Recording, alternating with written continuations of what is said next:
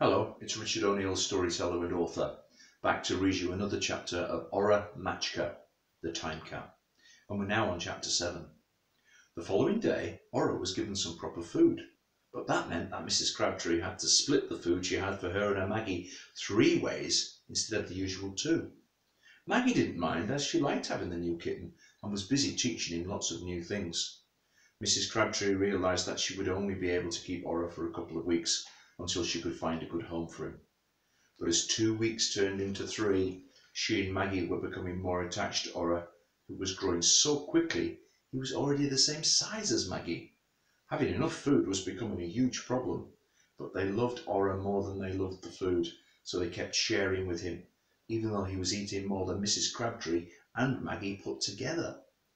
Speaking of cats as we are, the other cats in Great Bottom were getting more and more lazy, and instead of going out at night and chasing mice, they were just messing around and having fun with each other. During the daytime and at night after they'd had their fun, they were so tired they were just lying around and dropping off to sleep.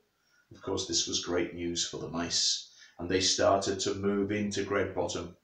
Well, you probably would too if you were a mouse. What a great place to live, never having to worry about being chased by a cat, any cat.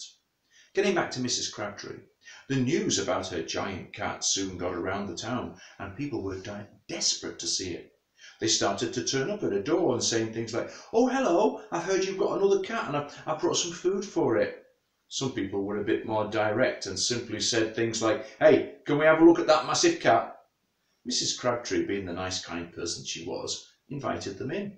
She would put the food they brought into the kitchen and then let them have a look at Ora, who continued to get bigger almost daily. Ora didn't mind the people looking at him.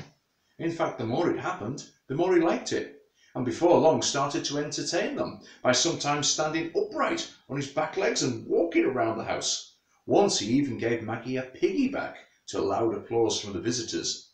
The people kept coming, the food kept coming, and Ora kept eating it, soon becoming the size of a full-grown man. Mrs. Crabtree realised with great relief she would never have to give him away.